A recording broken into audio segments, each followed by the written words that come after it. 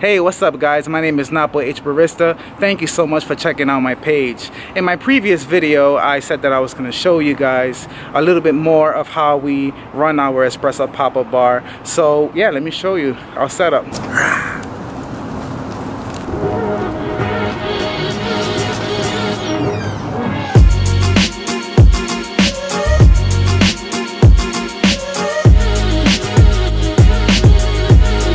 My lovely wife.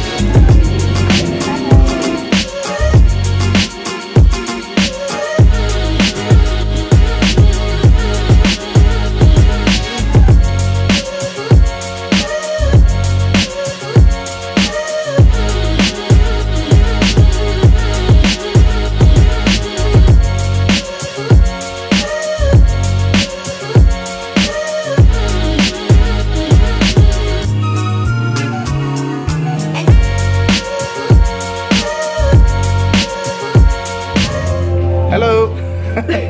Alright guys, so since we're going to be here all weekend, I kind of not overpacked, but we brought some extra coffee. Let's just say we expanded our menu. About six pounds, right? Yeah, about 6 pounds of coffee. We also are serving decaf. So this is the espresso machine, and to my right I have all the goodies. This is the NapoHBarista water boiler.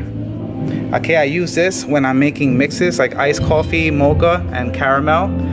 I use this just to rinse my spoons after stirring. This is a Rancilio Rocky Dosalis. In here, I'm only using it for decaf coffee. So this is my decaf espresso grinder.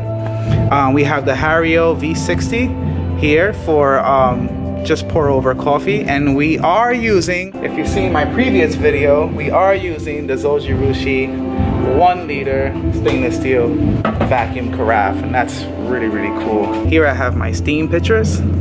And we use Monin syrups, organic Monin syrups, chocolate, caramel, and vanilla. And these are our sauces.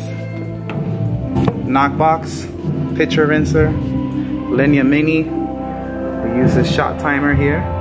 You already know the Mercer electronic mini. This is also real cool too. If you've been to the kitchen section in Target, they have these rubber drip mat. And I cut one to size to fit the Hario V60. And what this allows me to do is place my portafilter.